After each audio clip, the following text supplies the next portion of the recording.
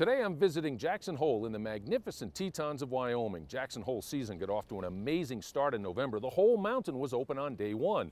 How? Well, they've had 200 inches of natural already, and it's not even Christmas. With the La Nina pattern in place, the snow's going to keep on coming, and Jackson Hole could set an all-time snowfall record this season with over 600 inches. If you're planning on skiing on Christmas Day, be sure to check the status of your favorite resort. Bryce and Massanutten in Virginia are both right at full operation, and that includes tubing at both resorts. The Homestead is looking good for the holidays, as is Tall Wintergreen in South Central Virginia. It's been snowy for the past couple of weeks at Canaan Valley and Timberline in West Virginia, and Blue Knob's got a nice selection of skiable terrain. The crews at Liberty, Round Top, and Whitetail have done a terrific job. All three are right at full operation. Wisp in Maryland has every run skiable. Seven Springs has enjoyed 2 feet in the past 10 days, and Snow Mountain is shaping up nicely.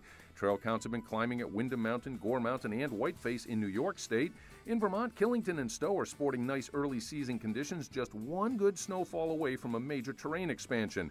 Out west, it's been very snowy of late at Sun Valley, here at Jackson Hole, and at Park City. Telluride in Colorado got fresh snow this week. Deer Valley and Snowbird are now in fantastic shape.